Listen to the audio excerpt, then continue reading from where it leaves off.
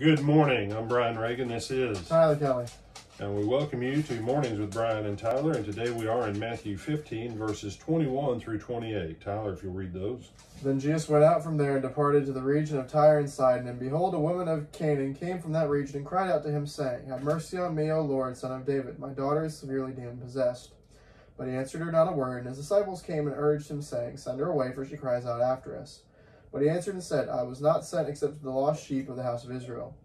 Then she came and worshipped him, saying, Lord, help me. But he answered and said, It is not good to take the children's bread and throw it to the little dogs. And she said, Yes, Lord, yet even the little dogs eat the crumbs which fall from their master's table. Then Jesus answered and said to her, O woman, great is your faith, let it be to you as you desire. And her daughter was healed from that very hour. All right. There's a lot going on in this one. But one of the things that you need to take notice of is the woman came seeking mercy of healing and God's intervention for the benefit of her daughter. And Jesus says in verse 26 that healing is the children's bread. Now let that one sink in. This woman got crumbs. So, no, she didn't. Yes, she did. That's what she asked for. She wasn't asking for the portion of the children. Portion of the children, Jesus says, the children's portion is for the lost sheep of the house of Israel. It was for Israel. It's for people that were in covenant with God. And she says, I'm not asking for the children's portion. She says, I'm just asking for what falls to the ground of what's left over from the children. Meaning the children of God, that the fullness of what Jesus had the potential of was for the children of God. That was the children's bread. And you said, well, what difference does that make, brother? It makes all the difference that there is. You know, and I don't know about you, Tyler, in churches, I'm not talking about within your family and personal stuff with your family. But weren't you taught that most of these miracles and these events of Jesus, that they were these, one-off special events? Mm-hmm. Well, if it's a one-off special event, then it's not bread. The one-off special event is that one time you had elk steak.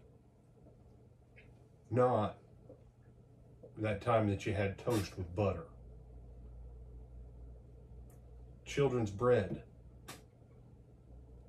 I don't have any elk steak in my house right now. Do you have any elk steak? No, sir. Now you probably don't have bread, but you don't need bread, because if you come to my house, what do we have? Tortillas. We have bread.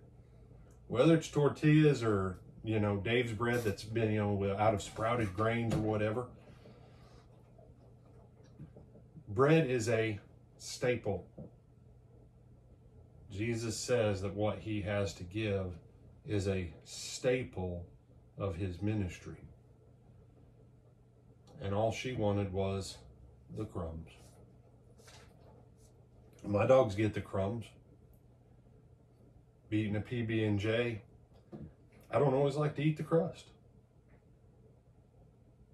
I'll eat all the way to the edge of the crust, then I give the crust to the dogs. That's the crumbs. I eat the main portion, they get that.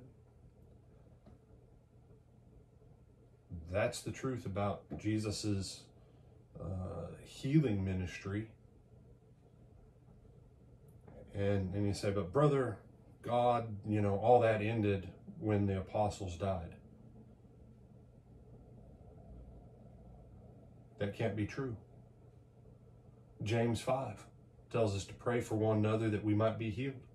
James 5 says the effectual fervent prayer of a righteous man availeth much.